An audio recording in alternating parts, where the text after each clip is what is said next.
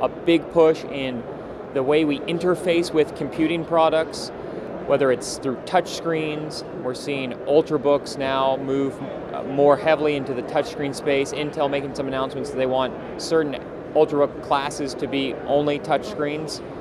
We're seeing gesture-based and voice-controlled devices launch here at CES, and that will continue to be a big push.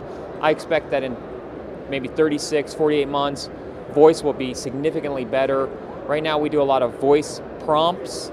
I think you'll start to see more natural language acquisition develop as those databases get better, those algorithms improve. So we'll see voice and gesture continue to improve, and of course touch showing up in a variety of different formats, both on the screen and on the device. We've seen some technologies launch that enable touch on different parts of the device.